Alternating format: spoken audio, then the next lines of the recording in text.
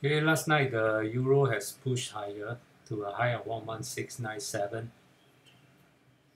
I still hold the same view that it's topping out, trying to complete this impulse. As you can see from the RSI, it still cannot overcome the bearish momentum divergence here. So I believe that it's at the end of this impulse and it's going to pull back pretty soon.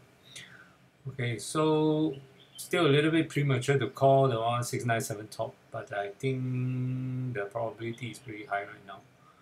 But in terms of Fibonacci levels that for the pullback, all will be shifted higher.